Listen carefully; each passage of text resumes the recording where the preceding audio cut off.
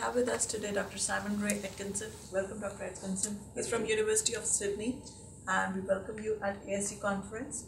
Tell us something about yourself and your research, what you're working on. Well, the area that we're passionate about is how do we make sense in what has become a highly synthetic environment. And by that I mean that we are so intertwined now with the technology. You can't divide the information from the technology or the social and the people from the IT. So how do we make sense of that? How do we preserve, on the one hand, people's privacy, and on the other hand, respect the security that's necessary for people to exist and operate freely and effectively in a democratic society, particularly a society which is faced with so many challenges that we see today. That makes perfect sense, and bridging the fine line between privacy and security is a big thing. So what do you suggest? What do you think will be the privacy research in next 5 years? I think the main aim of the privacy research has got to be to socialise big data, to provide ownership back to the individuals, to educate not simply the technologists, many of us who get this, but actually the politicians and the policymakers, so that they understand the basis of democracy is in the freedom, not simply academic freedom, but the freedom that we all enjoy.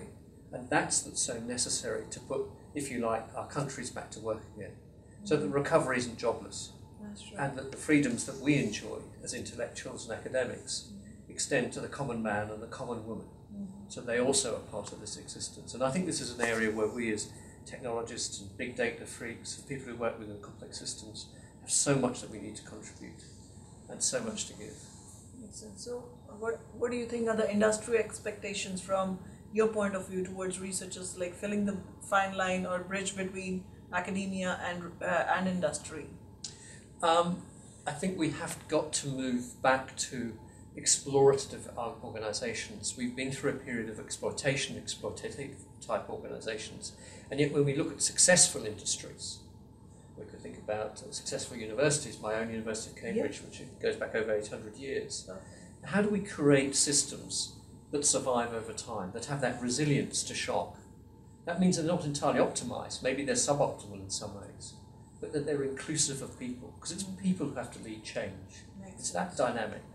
So part of the thing we're looking at is the mathematics today doesn't work, because we're in a time of change and instability.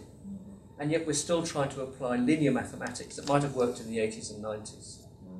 And the challenge that we see is, as we described, is synthetic ecology. So as we look to the future, how do we put humanity back in the loop? We're in an age of step change. The information age has ended. So this new synthetical age, as we're calling it, how do we create opportunities, create a vitality for people so they contribute, so people want to belong to the United States or to Europe or whatever, rather than turn their back on us. That's indeed not just an interesting but also a noble thought as well, looking at the world altogether. So for privacy, I must say, what encouraged you to come to this conference, ASC conference? Well, on privacy, one of the areas that I'm really reminded of is President Reagan, if you remember, in 1987, and he turns to Gorbachev and he says, Gorbachev, for liberalization, for the economy, for democratization, tear down these walls. Mr. Gorbachev, tear down these walls. We have created so many walls, and these walls are supposed to protect privacy, but what do? They destroy the trusts and the basic collaboration and the commonwealth and understanding that underpins democracy.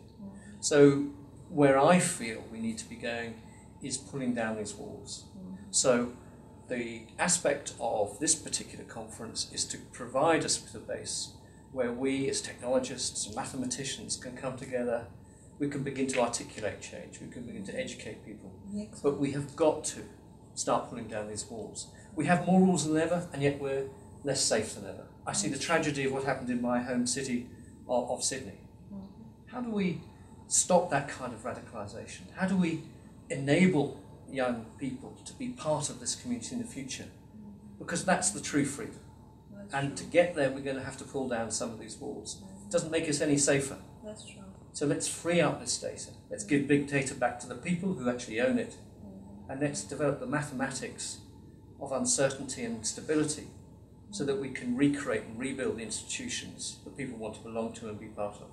That's perfect. Awesome. Thank you so much No, for coming my for the pleasure. interview. I really appreciate your time and Okay. efforts. Thanks for coming for the conference. My pleasure. Thank you.